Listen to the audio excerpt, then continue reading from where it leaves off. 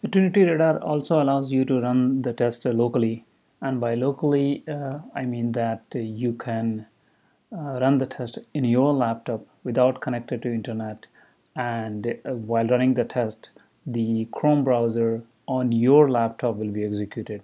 So let's see it in action. So here I'm going to click on run locally for this test shopping cart 2, and when you click on run test locally, then you'll see this extra panel, which is browser on the left hand side, and right hand side we have test runner with all the 17 steps. So what I'm going to do is at step 10 I am going to put a breakpoint. So we have a breakpoint at step number 10.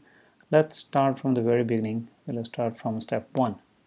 So as we start running the test, you can see the green check mark, which means that those tests are passing.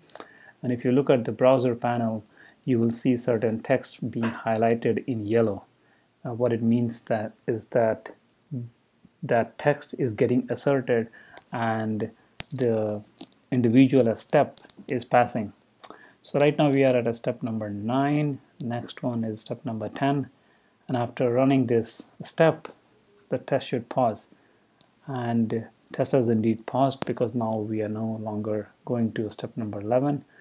So this is helpful in debugging because sometimes the tests do not pass and then we want to see why it is not passing.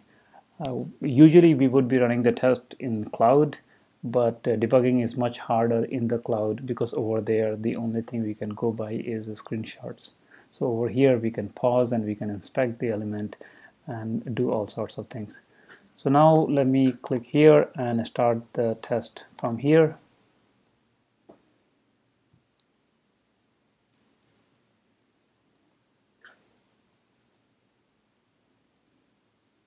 So now we are at step 14, and so far things are looking good. We have a couple of more steps to go.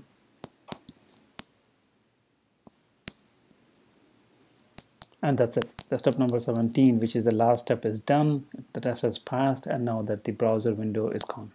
So that's a quick demo of a run locally feature of Trinity Radar. Thank you.